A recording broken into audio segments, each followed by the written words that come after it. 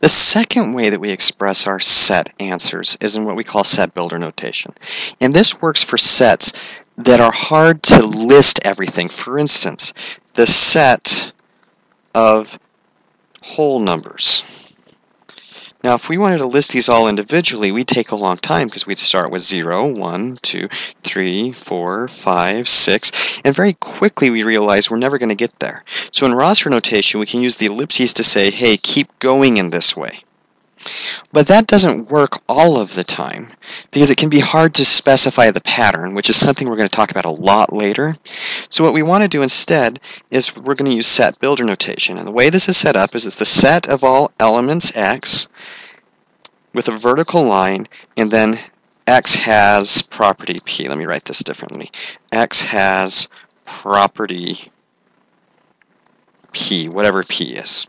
So for instance, for this set, we could write this as the set of all x, and we read this line as such that x is a whole number. And now I've done my set builder. So this tells me the condition, and if a particular x meets that condition, then it's listed in the roster notation.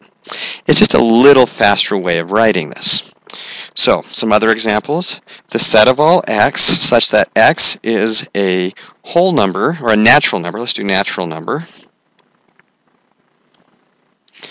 less than 6. Now here's a case where we can actually build the whole roster. So we want natural numbers, which are 1, 2, 3, 4, 5, 6, 7, so on, no 0, but we only want the ones that are less than 6. So these two sets are the same. Here's the roster method, and here's the set builder. One more example just to help. Let's suppose that x such that x is an odd integer.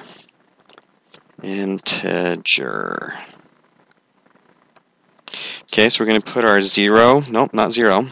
We'll put our 1, our minus 1, 3, 5, 7. We're going to need to dot, dot, dot because it's just going to keep going. Minus 3, minus 5, minus 7. Oops, dot, dot, dot. And here's our roster notation. Notice this one has 2 dot, dot, dots because it's going to keep going in both directions. So this is a much easier way to write our answer. Sometimes we'll need set builder notation, sometimes we'll need set notation. As you're working on problems, we'll clarify which ones you need.